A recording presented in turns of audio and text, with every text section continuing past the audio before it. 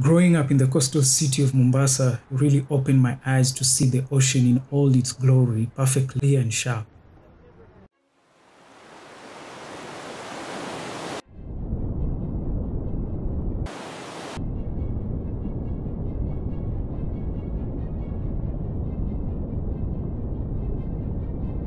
The ocean for me provides a break from the negativity and distractions that can come from being on land in the modern world.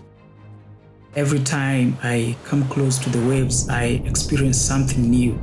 It's an adventure that has no storyline and can't be predicted. And that's one of the reasons why I try to use my art to share less known truths about the ocean world and its inhabitants.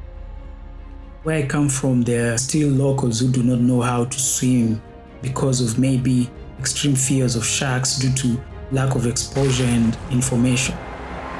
In the We Need Each Other project, I try to create artistic pieces showing models in the marine environment. The story I'm trying to tell through this project is that there can be sustainable coexistence between humans and the marine environment. Humans can enjoy what's in the ocean and underwater while still keeping ourselves and the marine life safe.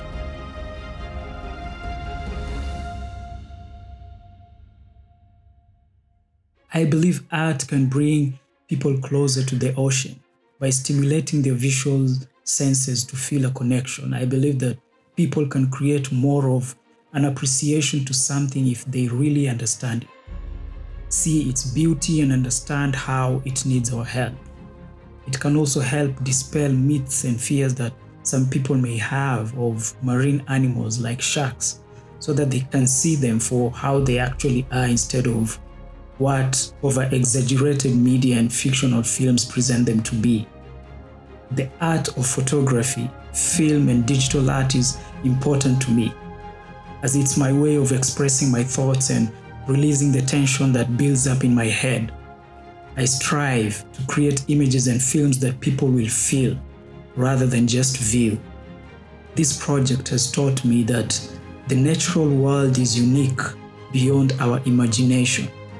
Everything in the natural world has its own cycle and needs to be balanced in order for the cycle to continue smoothly.